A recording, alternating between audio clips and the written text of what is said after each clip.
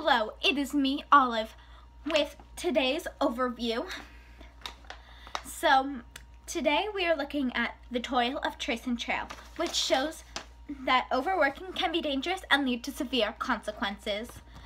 This is shown in the story by when Hal and Charles force them to work too hard.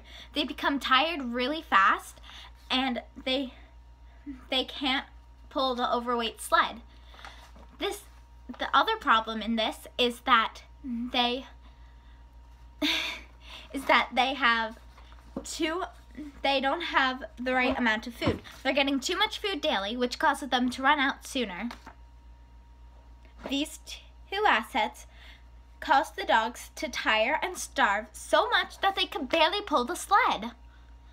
Overworking also came up later in the chapter when they got to the river.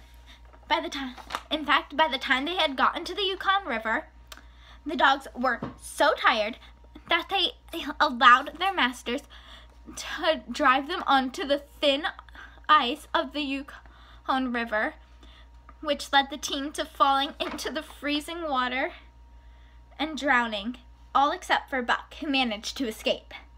And yes, as you can see, this chapter truly shows that overworking can be dangerous and lead to severe consequences. Now over to